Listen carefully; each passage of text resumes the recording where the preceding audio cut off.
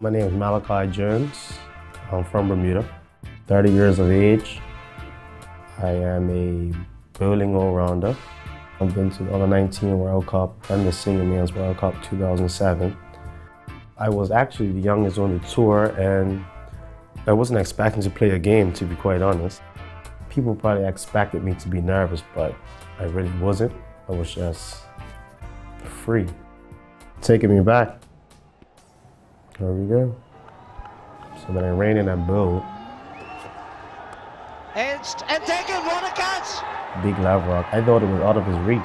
And then when I saw him go and grab it, I was like, whoa. I couldn't believe he caught it. He's flown like a gazelle. I can't believe it, a brilliant catch. The feeling was tremendous, I would say. Being on the ground, everyone's shaking me in my head, all the shouting and screaming.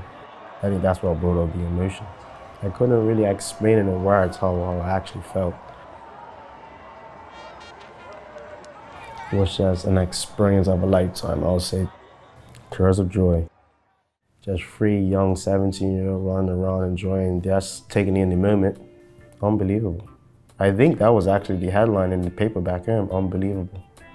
But here recently, it's been very difficult for Bermuda. There's been a lot of ups and downs.